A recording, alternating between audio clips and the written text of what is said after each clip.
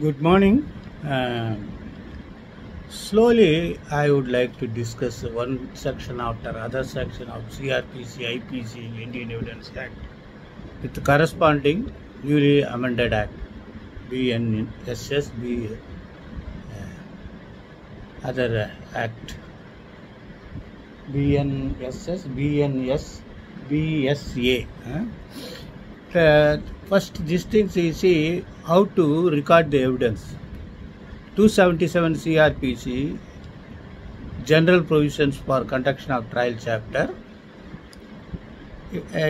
mandates that the evidence must be recorded in the language of the court. So what shall be the language of the court? In Tamil Nadu, Tamil is the language of the court.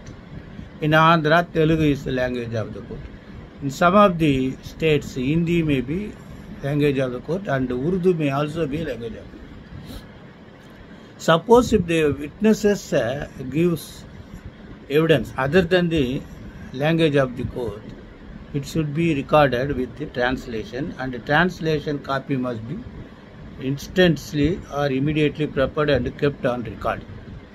But last section says if the evidence is given in English, that need not be translated.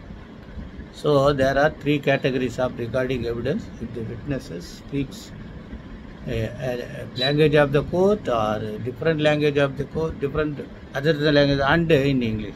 So this is clearly reproduced under section 312 of the Bharatiya Nagarik Suraksha Samhita. Bharatiya Nagarik Suraksha Samhita.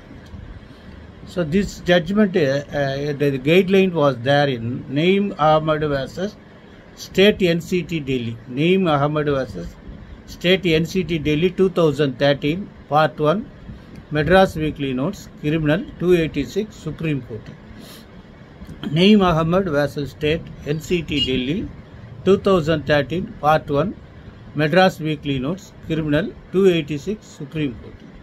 I think you understand. Best wishes.